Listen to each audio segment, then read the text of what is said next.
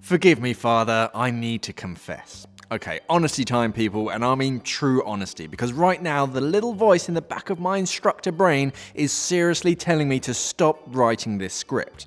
During your instructor course, you're taught to teach a certain way and talk a certain way. That's good for both you and your student. But hey, actually, I don't teach anymore. So hi, I'm Mark, and here are 5 confessions of a dive instructor.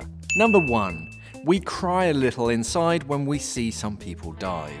I have seen far too many people bump and break coral because of poor buoyancy, or they just don't know where their limbs are going. Some people are naturals and are just aware of their surroundings, but others really just don't get it. Any diver above rescue diver should really start noticing this too, as your bubble of awareness should include other divers and future problems. This unfortunate foresight means that you can see things that are about to happen even though you can't prevent it. It's a heavy cross to bear. You can see like this trail of bubbles coming out of someone's regulators, and you're like, that O-ring's gonna pop. Number 2, we haven't actually used that mask or BCD before. Okay, when I was teaching, the best-selling mask was the mask that I wore, because as a student, you'll look at the kit that your instructor is wearing and figure that, hey, that's probably a good, if not the best mask out there, so I should probably buy one or at least one similar. Similar for other kits, have I dived with this BCD or regulator? Sure, but not actually in the water. We can infer from experience what a BCD or regulator will be like in the water, but sorry, we haven't actually used that one during a dive. Equipment manufacturers aren't too hot on giving out just free kit just to test it out, and you probably wouldn't be too happy buying a piece of kit that's been used a bunch of times for staff just to give it a try. My heart is broken. I trusted you. Yeah. Basically, another one is that in equipment manufacturers will give instructor incentive discounts.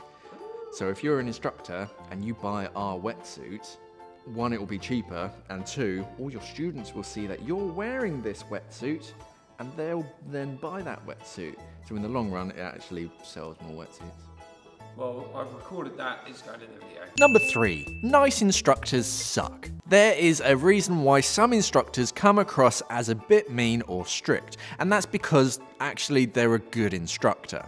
You need to be tested and put through your paces to emerge as a good diver the other side. By just scraping through and doing the bare minimum, sure, we can qualify you as a diver, but you won't be, a real diver.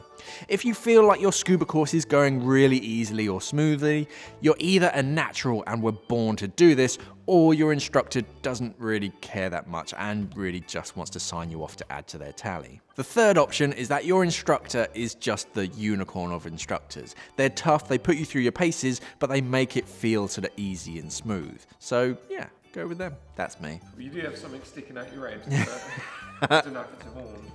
My aunt is a prime example of this. When she came in for a scuba review, she never knew what a controlled emergency swimming ascent was. She had never been taught it during her course. Her instructor just wanted to get her through and just take her money. Number 4, we hate influencers who don't actually know what they're talking about. The best post that made me laugh was a dive computer comparison chart that gave 2 different computers vastly different ratings on user friendliness, even though on the inside they're actually the same computer. One brand had just bought the other brand and just rebadged it, so why the vastly different review? Because I don't know what the heck they're talking about.